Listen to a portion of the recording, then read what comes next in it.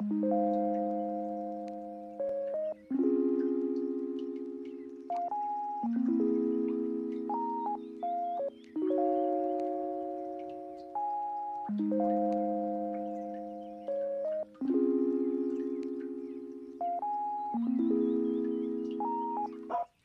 friends, it's LC. Welcome to my channel. If you are new and if you are returning, welcome back. If you are a regular viewer of my channel, you may know that I moved recently, so I had this blank canvas behind me to work with for my office to create my new YouTube backdrop. So today I'm going to take you through the process of setting up my space. It was honestly pretty easy and it only took me a couple of hours to put together. I think it's honestly something that a lot of you could recreate in your own homes, even if you don't have a lot of money. So hopefully you find some helpful tips in this video for setting up a space of your very own. All the products that I purchased for this space I will put in the description box down below, but keep in mind that I purchased these products in Canada, so they might not be available in your country. I'll try to find an equivalent link for some of the items that I either thrifted or were given to me. So let's get into it, but before we do, please don't forget to give this video a like if you enjoy it and to subscribe to my channel. So to get started, first I decided to get the hard parts out of the way and construct everything that needed to be constructed, which was the curtain rod and the curtains, the floating shelves, and the cube shelves. The curtain rod and curtains were honestly just cheap ones from Amazon. The curtains took forever to steam and still aren't wrinkle-free to this day, but I'm not made of money, so shrug. But the floating shelves were thrifted and pretty easy to hang, though getting them to lie flat was a bit tricky. And then the cube shelf was from Bed Bath & Beyond and fairly inexpensive. It took me about an hour to put that together. Once I put all of those items together, I decided to start with the left side of the room first, where one of the floating shelves and the cube shelf would be going. Special thanks to my husband for helping me film these parts. He was really sick and still offered to help, so best husband ever. How are you feeling? Tap tap. Next, I hung my favorite poster from my favorite BTS album. I honestly just used Scotch tape. There's probably a better way to hang these, but your girl is lazy. Next, I got these battery-powered marquee letters from Amazon, which were more for my channel than the K-pop decor, of course, but if you like the look of the shelf, you could always put picture frames or albums or a candle or plants on here, lots of different stuff that you could do. Next was putting the cube shelf into place, where I may or may not have scratched up the floor sliding it in. Where I started by putting my BTS albums that I own, which unfortunately didn't all fit in the cubes because of the Map of the Soul 7 albums, but I still think they look cute on top. Next came the Namjoon approved bonsai tree, which I really hope I managed to keep alive. Josh said it looked like if I pulled on it, a mandrake would come out. After the bonsai came my 80s albums with a cute little succulent that was only $3 from Home Depot, plus another baby pot that I thrifted. After that, the pièce de résistance, which are my BTS and 80s light sticks. I found these really cute light stick holders on Etsy. The owner was super nice and included additional stuff in the order like a bookmark, photo cards for your bias, stickers, and it came really quickly in the mail. So definitely check her out on her Etsy shop, which I've linked in the description. Next came my only Stray Kids album that I own, which is Ordinary, hopefully more to come soon, and the little pop-up photo that came with it. Then I got some 6x8 frames at Michael's for my ATEEZ OT8 prints that came in the albums I got.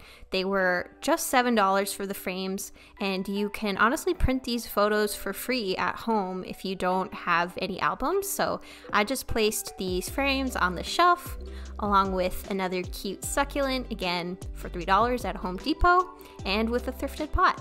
Lastly, I placed my Life Goes On photo frame with Yoongi's painting print and my little baby Chimmy headband, and that makes up the cube shelf. finally, to complete this side of the room, I placed the fold-out poster from Stray Kids' Ordinary album on the wall. And here is the complete left side of the room.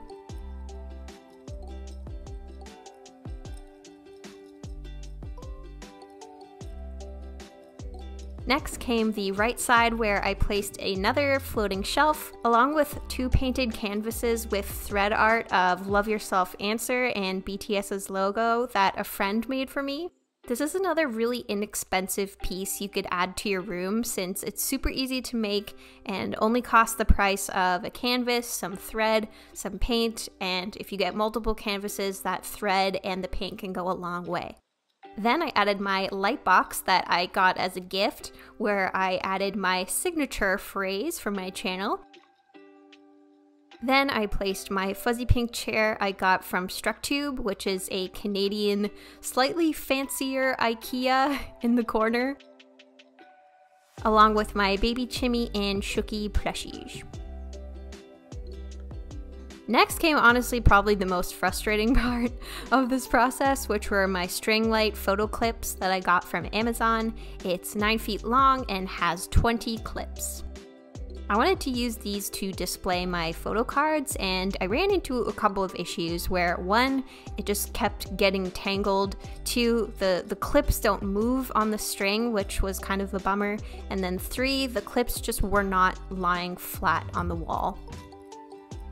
So again, my handy dandy Scotch tape, just ended up using that and closing the clip on the tape to keep it flat against the wall. I'm honestly still trying to think of a better way to do this, so if you have any suggestions, definitely let me know in the comments. Then once I finally taped everything down, I wasn't able to hang all my photo cards, so I had to double up on some members, but I ended up giving 2 spaces for each of my biases, which are Changbin, Hongjun, and Suga.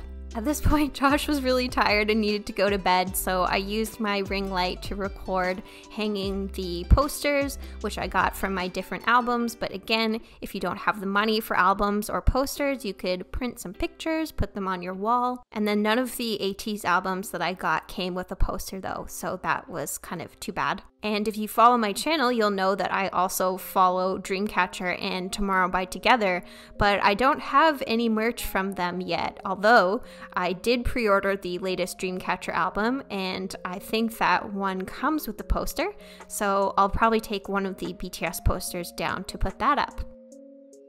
And I also hope to get some TXT merch soon. Last but not least, I have this end table, which honestly my mom got for me, so I don't know where it's from, and I placed it next to the chair, along with this Structube lamp, a marble coaster, another cute little succulent, and some stand-up photos from the Butter albums.